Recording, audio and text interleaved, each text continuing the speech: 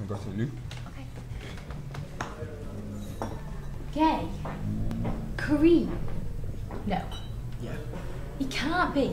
Well, he is. Kareem? Mm-hmm. Gay?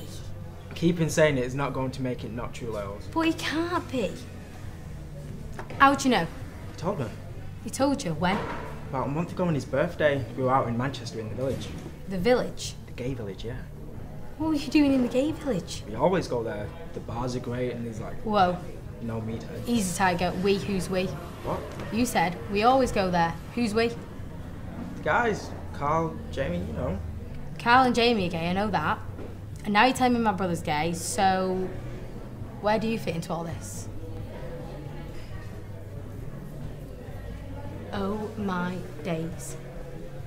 You're gay? What's happening? It's like I've been asleep all my life and I've woken up in gay land. Well, what can I say? Welcome to reality, Lyles. But I used to fancy you like mad at school. Okay. This is really serious. Like my whole perception of everything has just changed the last 2 minutes. It's not that big of a deal, you know. People are popping out of the closets all over the place every day, and you do lead a bit of a sheltered life. It's not sheltered. I'm just a proper Muslim, that's all.